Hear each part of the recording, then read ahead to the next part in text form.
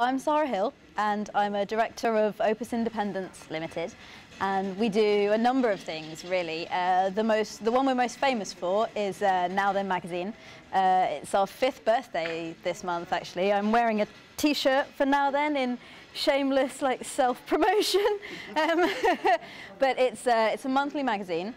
I suppose broadly you call it an arts and culture and politics magazine, but it's citizen journalism, that's the key. So really we cover anything. If anyone wants to write for us, then they can write for us and send it in to our editor, sam@nowthenmagazine.com, and we'll look at it, and if it's well researched and it's well written, then we'll publish it, because the idea is the magazine is a platform for people who have got something to say to be able to say it, and it's a platform that's not taken over by corporate interest. It's a platform that's completely independent, completely open and accessible. At least that's what we hope, that's what we're aiming for.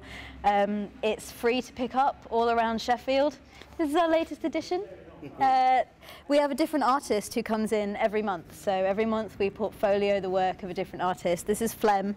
He is a Sheffield institution. He is a god in Sheffield. He did our very first edition, so we're so proud to have him back in for our 5th birthday edition. That's been lovely. And the magazine's supported by advertising, but we only take adverts from independent businesses or arts institutions, local governments, so no chains, no corporations, no Tesco, nothing like that.